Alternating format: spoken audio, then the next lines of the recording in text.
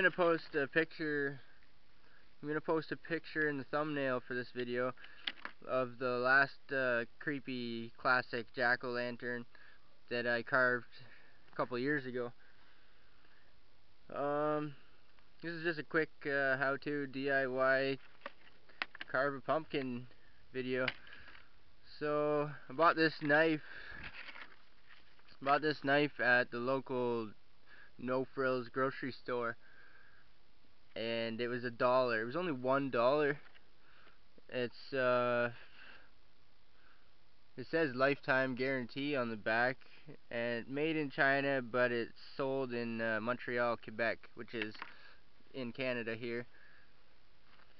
So what I've done is I've drawn on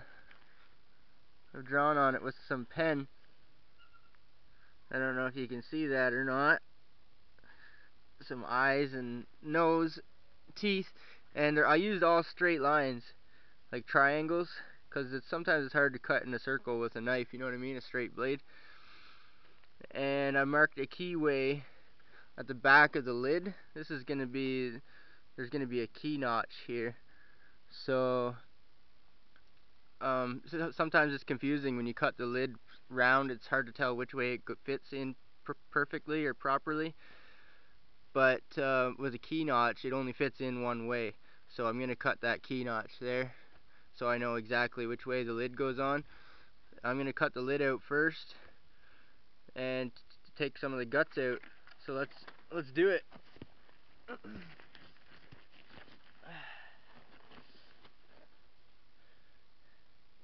Be very careful.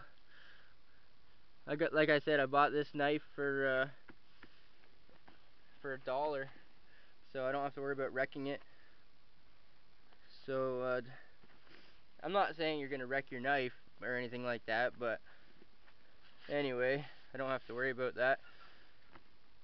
So I'm gonna cut on a slight angle, because if you cut straight down or on the wrong inverted angle, then you'll never get the lid out. It has to be on a slight angle outward, and then the lid will come off.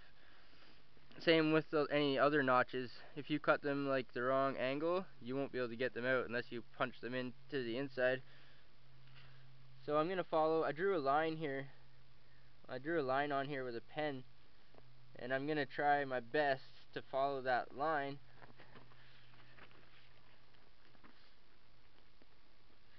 It's not gonna be exactly perfect on the line, but it doesn't have to be either.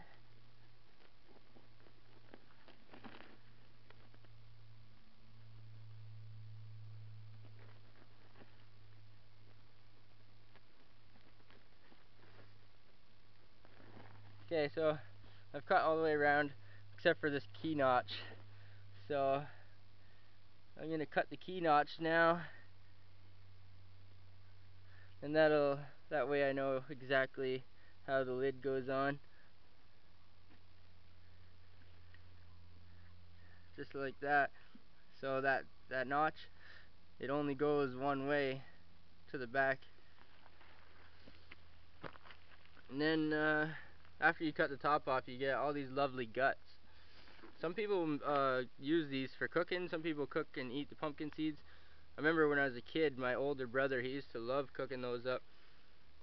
And I'm going to take the knife and I'm going to cut, I'm going to leave like about an inch of material. This is a medium-sized pumpkin. It's not a big one, and it's not a small one.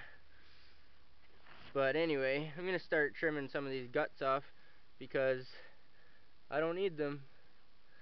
I'm going for the hollow jack-o'-lantern. But these, I might give those guts to my chickens.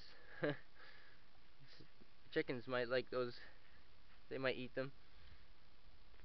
So I should have a newspaper or something. But anyway, that's what it looks like after you cut the guts off. You want to make sure it's thick enough to last a few days, or last a week or whatever before Halloween. But it's a lot cleaner, and you don't have these guts hanging off there anymore.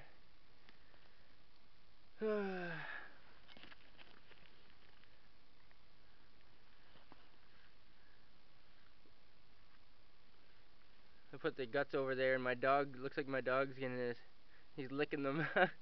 He might eat them. Now, same thing with the lid, goes for the inside of the pumpkin. You want to take some of these guts out. What's up, Ryder? So, I'm gonna... This knife is actually very sharp, considering it's... Ryder, move. Go. Go. Go lay down. This knife is pretty sharp, considering it's like basically a dollar store knife.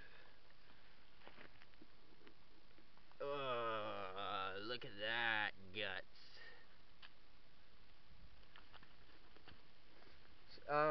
What works really good for this is a spoon, like a stainless steel spoon or silver spoon or whatever.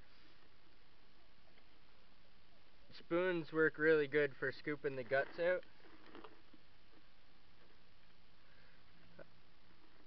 I did not bring a spoon out here. Suppose I could go get one.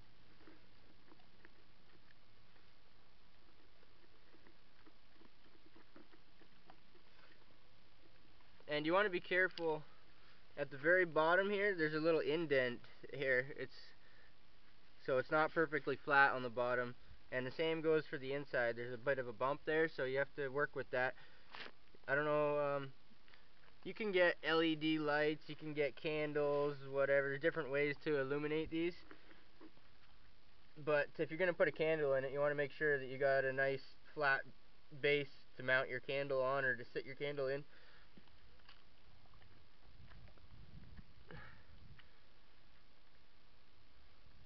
Looks like Ryder's eating some of the pumpkin guts.